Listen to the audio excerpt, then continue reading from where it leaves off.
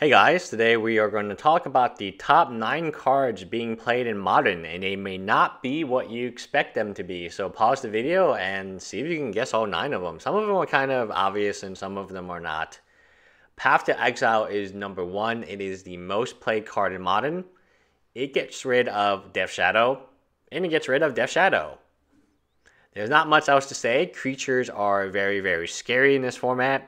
And it gets rid of Tarmogoyf. It's the one white instant solution that solves pretty much your problems. It can get rid of, in my deck, would be Malera, which is I'm trying to combo off in response. Boom. Okay, couldn't combo off because I didn't get all my pieces on time. So I have to play around this card, and it's annoying, but overall I think it is the best piece of removal that we have in Modern by a large margin. It just gets rid of everything you could get rid of. Next is Visions. So Blue has taken a lot of hits recently. I don't know if you guys remember this, but we lost Ponder. We lost Gitaxian Probe. It's been very difficult to be Blue. Visions is the best blue cantrip in terms of what we have currently. It is a sorcery speed, so it's not the fastest, but it is the most reliable. And it does feed your graveyard. We lost a lot. Blue is not as... I think they hit blue harder than any other color. I mean, Jace the Mind Sculptor's on the ban list as well. They don't like cantrips very much, and with good reason. It gives it too much consistency, and that's not what you want. You want random players. It's kind of like the poker effect, where you want this random nobody to win, and then that can encourage all the other nobodies to play. That's why we don't have consistency. Okay, so the second best removal of all time, I think, in Modern, arguably the first, is Lightning Bolt. Lightning Bolt is very good, but it's not good against Death Shadow. You Lightning Bolt them to the face, their Death Shadow gets a little bigger. You Lightning Bolt their Death Shadow, it's too big to begin with. They're not going to play out unless it's big enough. A lot of times, it's not going to hit a Tarmogoyf after a few turns. It will hit occasionally it'll hit a Tarmogoyf, but most times I see Tarmogoyf start as 3/4s given, okay, turn 1, I play a spell, it goes to graveyard, I crack a fetch land, your opponent plays something, and then now it's a 3/4.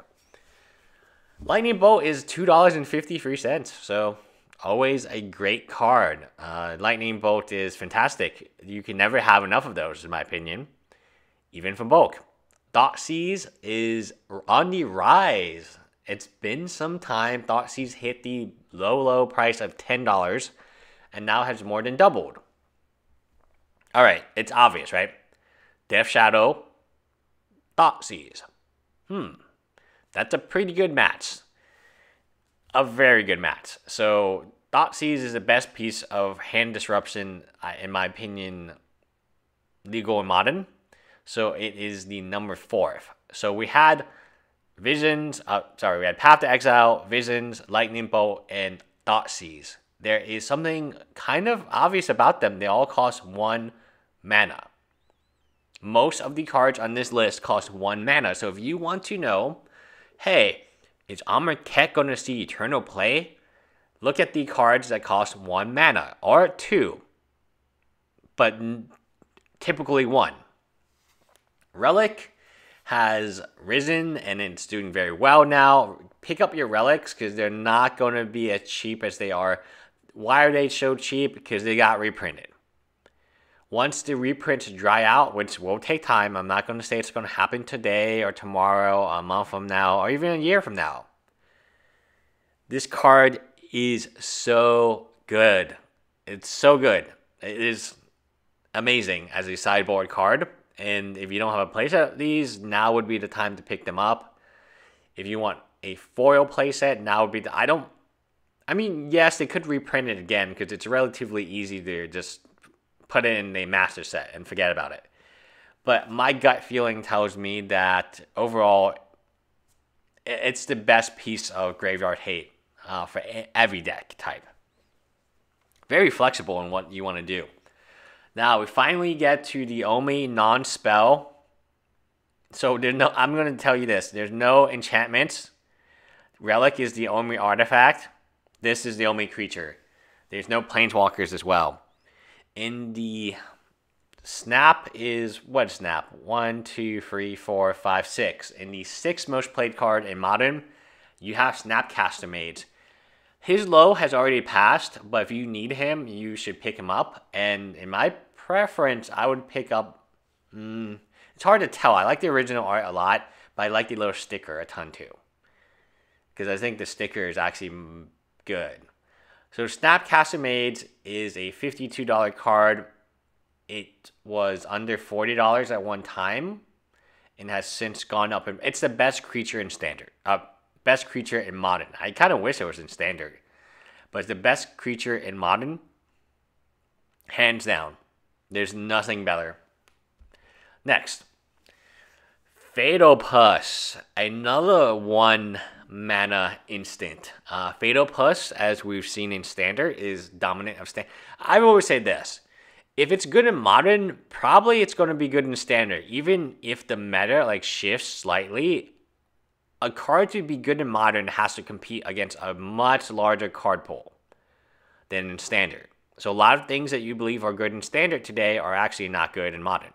It will not be good after they rotate out. 95 to 99% of the cards will be kind of bad. Now, Fatal Push. How can you determine if a card is good while it's in Standard? Well, is it seeing any play in Modern? Because if it is, that's a good card. Fatal Push is an $8 card, almost $9. I do not see it being less expensive.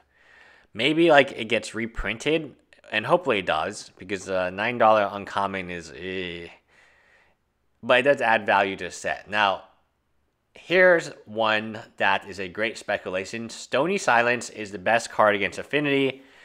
You play this against Affinity, it is very unlikely Affinity can beat you. Unless you've already taken a lot of damage, and this is... If you play this on turn 2 against Affinity and you curve into it, they're not going to beat you.